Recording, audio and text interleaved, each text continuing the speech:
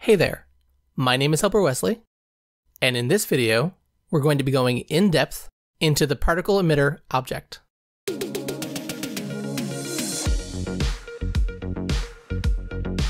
So to begin with, we'll add a new object and select particle emitter. I'll start by changing the particle type. You can select circle, line, or image. I'm going to start with an image, and for that image, I'll pick the player character. When we scroll down, you'll see a lot of different numbers I can tweak, and I'll explain each one as we need to for that particle. So I'll place this particle into the scene and preview the game. By default, particles are set to fade from red to yellow and fade out over time. They also start with a 90-degree spray cone and facing to the right. So if we open the particle up, we can change the start and end colors, but if we want the sprite to stay the color that it is, we need to change it to white. Next, we can change the minimum and maximum force that the particles are given. We're going to change both of those to 0. And instead, to give the particles a movement, we'll change the gravity in the y-axis to 80. You can do this as well for the x-axis, and both numbers can be positive and negative depending on which direction you want them to go. Next, we can change the particle's minimum and maximum lifetime, which will determine how long until the particle fades away. And then we can change the minimum and maximum rotation speed of the particle. In this case, giving it -200 for the minimum and +200 for the maximum. And then we'll change the radius of the emitter, which will determine how far away from the center point of the particle that these particles can spawn at. And then if we change the flow of particles per second down to 2, but leave the number of particles at -1, we'll have an infinite number of particles spawning at 2 particles per second. So if we preview the game now, we'll see a bunch of little alien people falling to their death. Now, we're going to try to make this particle a death particle. So when the character dies, this will spawn in their place.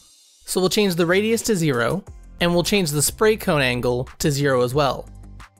That way when the particle spawns, it will always be upright. Now we'll change this particle's name to death, and change the number of particles in tank to 1, so only 1 spawns. And then, because we have this checkbox up here checked off, after that 1 particle spawns, it will delete the particle object. Now we'll go to the event sheet, and I'll show you the randomizer event that I'm using from the changing animations tutorial. Basically, it picks one of the random animations of that object, and then turns on and off the platform behavior based on which animation was chosen. And here we have an event where the condition is if the player is in collision with the object, with sub-events relating to all of the different animations. So we want to put a death animation in when the player hits a spike. So we click to add an action, type in create, and then create an object, search for death, and then type in player, and then center, and select center X. And then do the same thing for the Y position, but with center Y. And then we need to move that above the positioning event, so the particle spawns and then the player moves. And now if we preview the game, I can press F to randomize all of the objects, and I'll try to get this to turn into a spike. And you'll see when the character runs into the spike, it creates the particle where the player was, and then moves the player back to the starting point.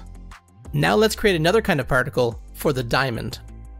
We'll select the image, change both the colors to white, change the initial opacity to 255, so it starts as a solid object and then fades to nothing. We'll change the number of particles in tank to 1 again, change the min and max forces to 0, spray cone to 0 again, and we'll change both the minimum and maximum lifetime to 1, so each time it's the same amount. And this time we'll change the particle start size and end size by making the end size twice as big as the start size. And then if we go to the event sheet, we can copy and paste the last particle action down, this time changing it out for diamond instead of death, and changing the position to the position of the object. And then adding once, so it only spawns the particle 1 time. And now if we preview the game and run into a diamond, you'll see it kind of expanding outwards. Next we'll create one for the heart, using a lot of the same settings as the diamond, so we'll just duplicate the object and change its name to heart, changing the image to a heart, changing the number of particles to 6, changing the gravity in the y-axis to -10 so it actually floats upwards, and the radius of the emitter to 5, so you get a little bit of spread, and changing the particle's start and end size to 50%. We can again copy and paste down the event, and the once, changing it to heart, and you'll see it spawns a bunch of little hearts when you run into the heart object. And now we're going to try to make one more particle, this time using lines. So we'll call the particle spring, select lines as the type, change the spray cone to 135, change the radius of the emitter to 0, change the colors to something red, and change the number of particles to 30. And then change the particle end size to 50, so the particles will shrink as they get older. So I'll create a sub-event to the bouncy thing event, give it trigger once, and then create object, changing that to the spring, and then we'll add the action to rotate the spring to -90, so it'll face upwards. So I kind of threw that out and put the dust particle in there instead, changing the Z order to be behind the object, and then using the shake object extension to give it a little wobble when you hit it. And one last thing, this option right here, this checkbox, Additive Rendering, that works the same way as the Add Blend mode works. So it'll take into account the colors that are behind it and mix the colors together to determine the color of the actual particle. You can create some really cool particles with this system. I'll leave a link down below to Wishforge's particle example.